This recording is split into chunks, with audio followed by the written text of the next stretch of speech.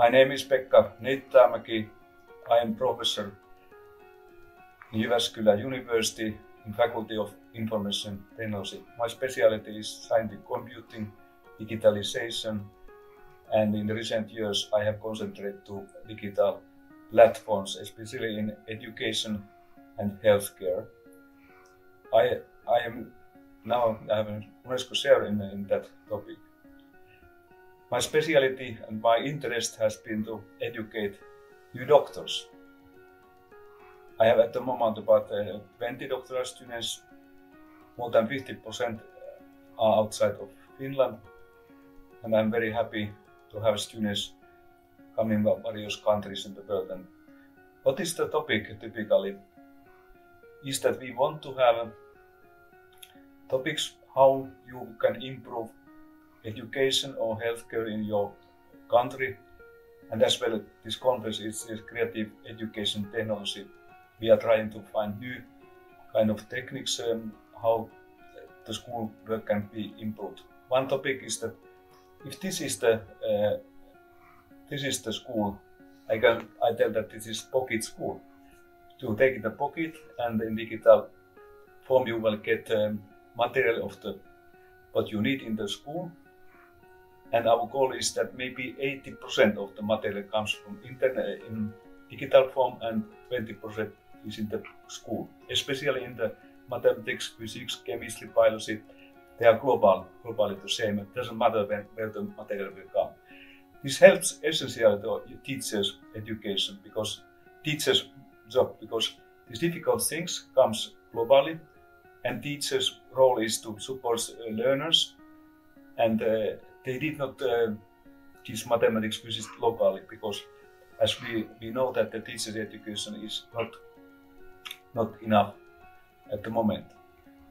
I can tell that in my city, Jyväskylä, teachers' education started almost 160 years ago, 1864. It was the fundamental for Finland because from that moment when the teachers went to school, it started new phase.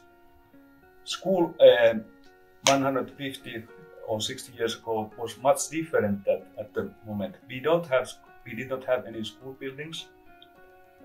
Teacher went village to village, and the school was in the home of some farmers typically, and children from neighboring village and then came to this home. It was let's say 40 square meters, only very elementary. But in 2 weeks they learned something about reading, a little bit mathematics, and then the teacher went to another village and came after some months back.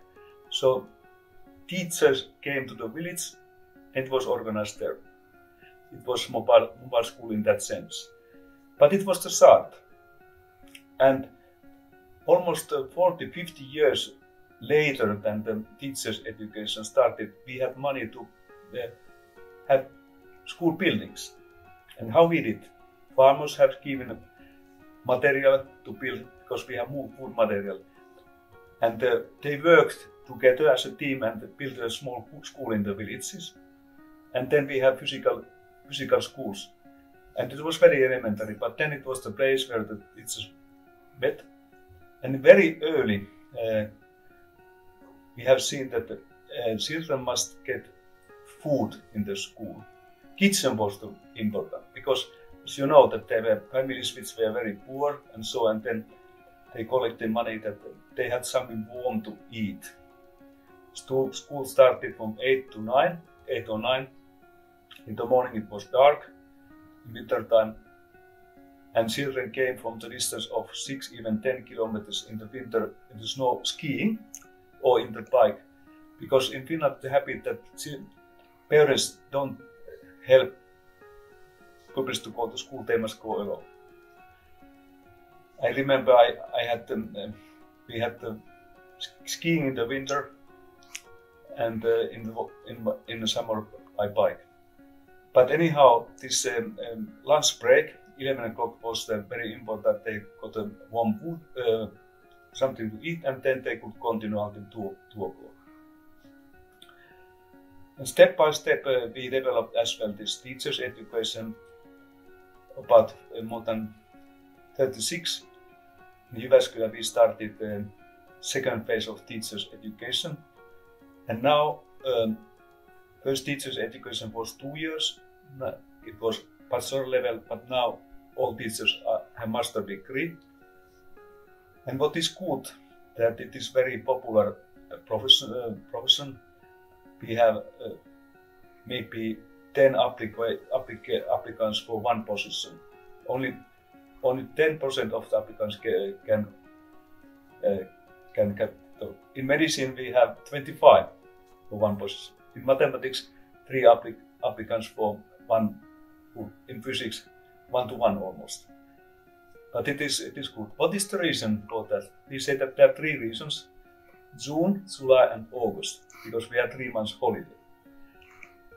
And typically, when you have children and family, it is very, very nice to have 3 months break. And